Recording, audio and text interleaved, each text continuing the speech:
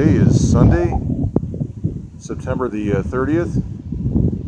We're watching one of the first bands of moisture moving into Southern California. This is from Hurricane Rosa, Category 1 system, which is still off of Baja. It's moving north at about 13 miles per hour.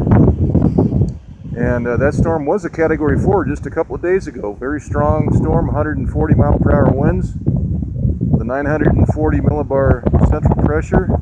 It's been knocked down the last 2 days using the satellite transmitter technology to superheat the center of that storm.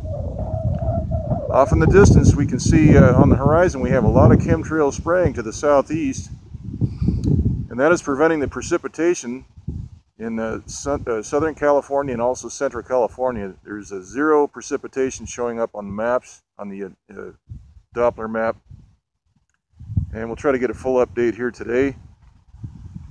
That hurricane is approaching.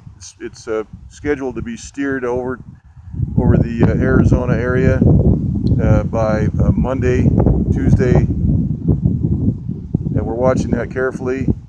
The flat spots we were watching on the maps, on the water vapor and the IR map, tell us that that storm was being manipulated. It's being steered, and of course the blast patterns, all that is indicative of man-made manipulation. So we've got the chemtrail spraying going on. We can see that gray haze out in the background. That's not natural. Those are chemical aerosols designed to lower the relative humidity, and that caps the atmosphere and prevents the precipitation. Right here we have a band of natural clouds, and we have some winds, some steady winds being generated by this approaching weather system. We also have high pressure being installed. If we look around the rest of the LA basin, there just is no clouds. There's not a cloud anywhere.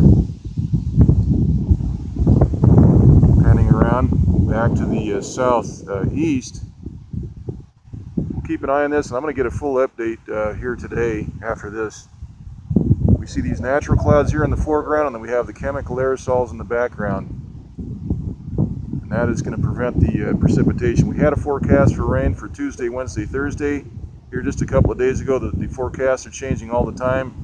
These people trying to forecast the weather that have no clue about this manipulation, they're going around in circles because they have no hard data to work with. It's a conventional weather theory does not apply.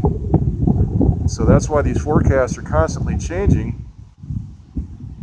Okay, that's it. We'll do a full update later.